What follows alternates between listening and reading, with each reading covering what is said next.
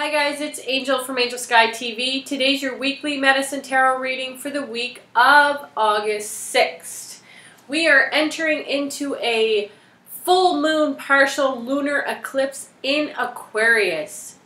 Bam! So, I highly recommend you lock yourself up. Aquarius, remember, is ruled by Uranus, which is the planet of unexpected events. So you do want to... you just want to like err on the side of caution, I guess, in this instance. Any moon in Aquarius, I always find myself hiding just because Aquarius is square my sun, and I always end up getting kicked in the butt when the moon's in Aquarius for whatever reason. For example, my car wouldn't start, my phone wouldn't work, there's all these other issues happening. Mostly those types of things are associated with Mercury, and I do know we're entering into a Mercury retrograde at some point this month. As well, on August 21st, we're entering into a solar eclipse. So there will be a solar eclipse on that date. So there's a lot of beginnings and endings, relationships breaking up this month. August is just going to be a shit show, guys. I just got to tell you. Not to scare anybody, but just to be prepared. Again, that solar eclipse is going to be in Leo. Leo is a bit of a drama queen, in my opinion. So, yeah. Let's look at this week. Let's close our eyes. We will ask the angelic realm and the elementals to guide this reading for the week of August 6th. We'll see what's happening this week. And remember, I am a novice astrologer. I study it as a hobby. I in no way consider myself an expert. And I say that because I do have a lot of astrologer friends, and they are really, really, you know, adept in the planets, how they influence and impact us, because they do influence us. So a lot of people think, you know, they associate their mood or their feelings with just maybe what they eat or lack of sleep or even the people around them, which is all true. Those do influence our emotions, our feelings, and whatnot. But the planets also do that. So just remember that. Sometimes if you've gone through your list of what's bothering me and I can't figure it out, you know, I have nothing to be bothered by, check into the planets. Sometimes that holds the key to why you're feeling what you're feeling. Alright, so I'm just shuffling till I'm guided to stop. We're going to get clear answers this week from the guides for the week of August 6th. Alright, so let's see. The beginning of the week, middle of the week, and end of the week. Looking like a great week.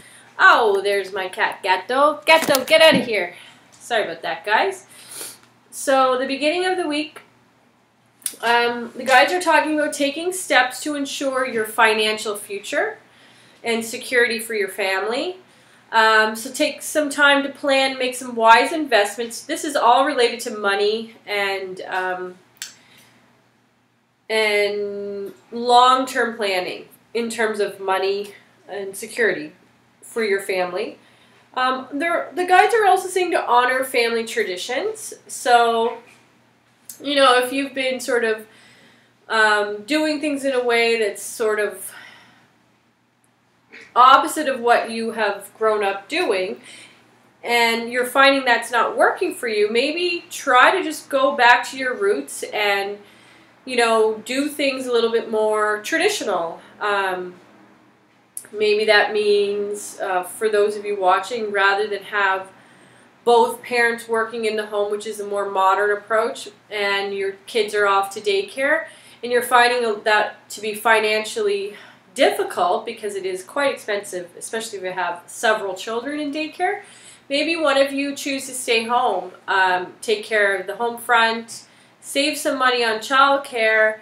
Yes, you do lose that second income, but, you know, maybe you can go part-time rather than full-time. So just try to figure out a way to do things a little bit more traditionally rather than following mainstream culture that's not always practical and actually logical. Sometimes some of the things that most people are doing make absolutely no sense.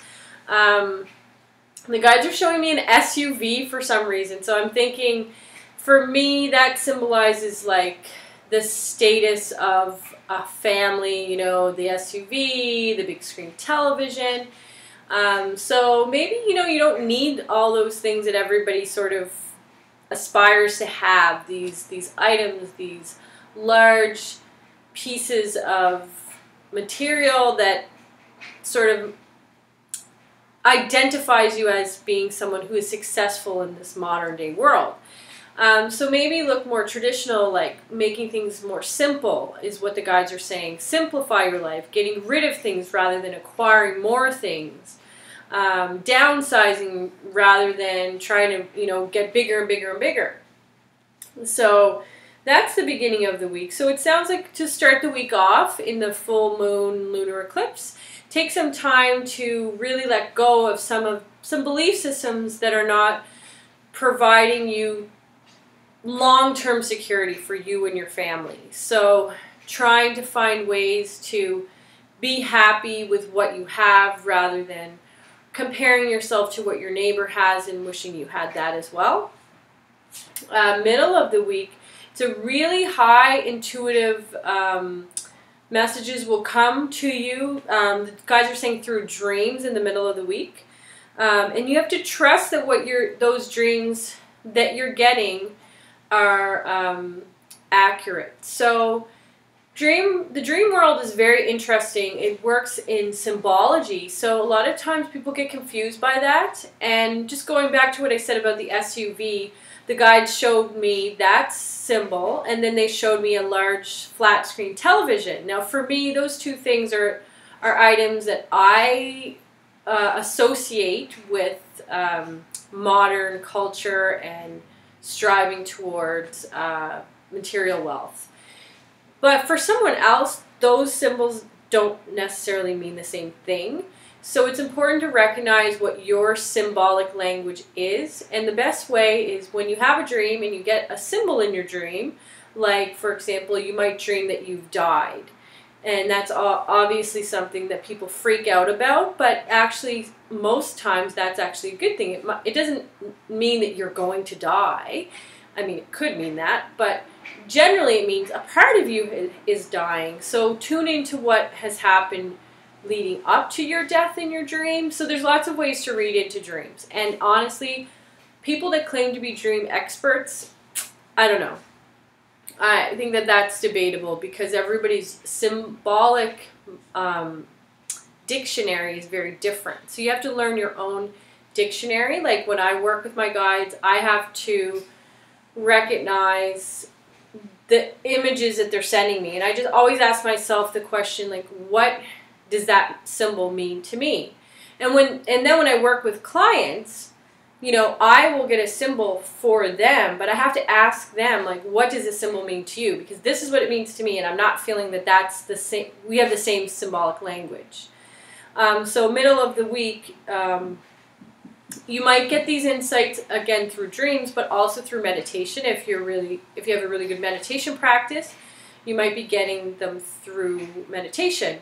Now the guides are saying that 2 weeks after the lunar eclipse is a really trying time sometimes for people, particularly in this case with people that have a Taurus sun or strong Taurus influence in their chart, or Scorpio sun or strong Scorpio influence in their chart. So those two signs are going to find it particularly difficult, in not necessarily a bad way, but it's just going to maybe give you the opportunity to go inward, to dig a little bit deeper, to figure out what you really need, what you don't want. So lots of deep, deep intuitive insight middle of the week. End of the week, I'm seeing a lot of us will come to a point where we're just going to say, you know, the hell with all of this. I'm just embracing my true purpose. And that's what's encouraged. If you're feeling this pull to just let so many things go, do it. I encourage you to do it. But at the same time, don't make any long-term commitments. Just maybe mentally do it. mentally prepare to do it and wear it mentally for a week or two and see how it feels. If it feels amazing that you've, for example, let go of a partner just mentally, like your husband or wife or something like that. You're like, okay, in my mind I'm broken up with them. I'm going to behave like I am broken up with them. Just for 1 week, I'm going to act as if we're not even together. And if that feels amazing to you, then that might be a good idea, like good direction to move into. And of course, I'm not encouraging people to break up with their partners, but I'm just saying this is the type of energy that a lot of us will be experiencing, is just really being seduced by these feelings of like, okay, this is no longer working, this is no longer working, I have to end this, I have to end this, and I have to end this, which can bring up other feelings of being terrified because a lot of these things have held you together for so long. So it's a time of renewal, a time of death, a time of rebirth, which again is a time of transformation and can be very difficult and trying for many, many people. At the end of this tunnel, there is a light, so hold on tight. This card, this Dreamer card, is a good card for us to remember. Just begin your new adventure, trust yourself, and embrace your true purpose, because now is the time. And the interesting thing about it is the planets aren't going to let you diddle-dally anymore. You're not going to be able to just suck it up and go to that job or be with that person that you really don't want to be with anymore. It's just going to all fall apart whether you do anything or not. So I encourage you to do something rather than to just let it fall apart.